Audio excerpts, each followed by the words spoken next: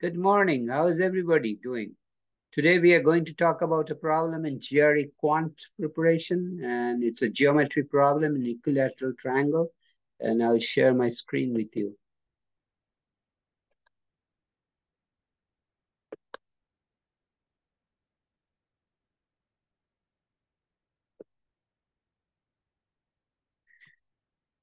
What is the area of an equilateral triangle whose inscribed circle has radius 2? So I show you the picture of an equilateral triangle. Each side is equal to A, and inscribed inside it is a circle whose radius is 2. So from the center of the circle, I draw a perpendicular line to the base. Therefore, the height of this equilateral triangle by joining the one from the center to the one of the vertices of the triangle, uh, its altitude is 2 or height is 2, and its base is A over 2, half of A.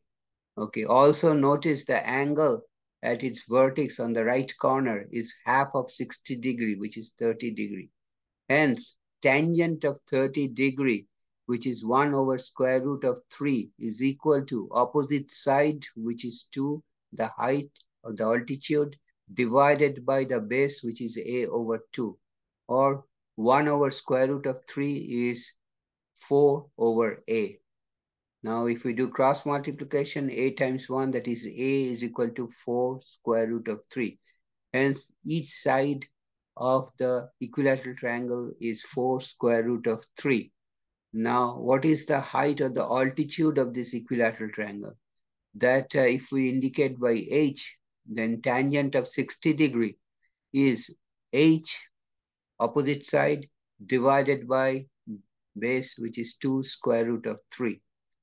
So now if we do cross multiplication, then 2 square root of 3 times square root of 3 is equal to H, which is equal to 2 multiplied by square root of 3 times square root of 3 is square root of 9, which is 3. So 2 multiplied by 3 is 6.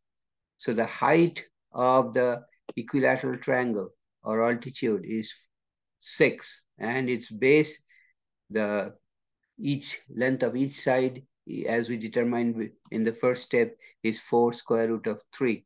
Hence, the area of the equilateral triangle is half base, which is 4 square root of 3, multiplied by the altitude or height, which is 6. Okay, so this becomes 2 cancels with 4, 2 becomes 2, 2 square root of 3 times 6, which is 12 square root of 3. Hence, the correct answer is alternative C. I will stop here today. If you have any question, write me a comment and I will gladly reply to your comment. And if you want to interact with me personally, you can contact me via WhatsApp. I'll leave my WhatsApp number at the bottom of the screen. Also, please subscribe to my channel by hitting the red subscribe button.